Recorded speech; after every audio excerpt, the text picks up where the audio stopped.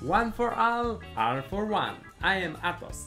Today, especially for ITO, the international team of Minecraft servers developers, I will help you install Optifine along with Minimap, this time on Forge on version 1.24. I also strongly encourage you to join ITO's Discord, where there is a security ranking, and go to the website where there is a comprehensive tutorial on making Minecraft servers. To begin with, we need to download some files. You will find links to each of them in the description. The first file goes to the Forge itself. We download it by clicking on the installer button. A page with an advertisement appears to us, and here we click nothing. We wait about 5-10 seconds until the skip button in the upper right corner appears to us, and we click it, but only it. The Forge file should automatically start downloading for us. All we have left to download are the files for Optifine and Minimap.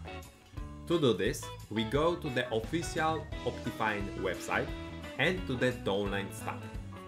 We expand the tab under the version we are interested in, and then download our Optifine by clicking on the mirror of the latest file and on the download button. All that is left is a minimap. We will be using Xairos Minimap today.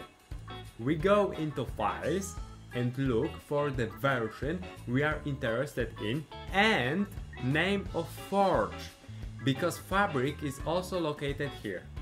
We click on 1.24 Forge and we download it.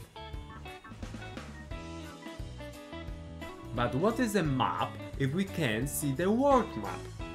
Therefore, we install the last file called Xairos World Map.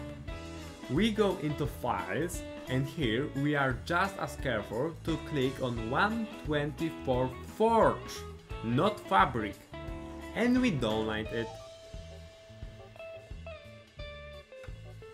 After downloading all the files, we enter our Minecraft launcher, and we have to run it at least once on version 1.24. After launching, we can close it. Next, we run our Forge installer. A magic window pops up and we make sure we have the Install Client option selected. And we click OK. When the program finishes playing Matrix, we click OK. Then we go to our .minecraft folder. To enter it, we click the Windows stamp and the letter R like Romeo. We type %appdata% and click Enter. At the very top of the folder, we can see our .minecraft folder and we go into it. And here I recommend you to make a shortcut to it on your desktop, so you will have easier access to it. To do this, we copy the location of our folder. On desktop, we right-click, create a new shortcut, paste the location of our folder, click Next, and finish. There should be a mods folder in the .minecraft folder. If it's not, there you should create one. Go into it and upload all the other files here. Then close the folder.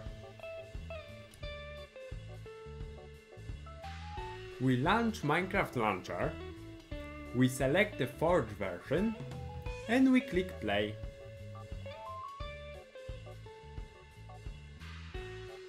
After launching Minecraft and entering the world, we can see this distinctive minimap in the upper right corner.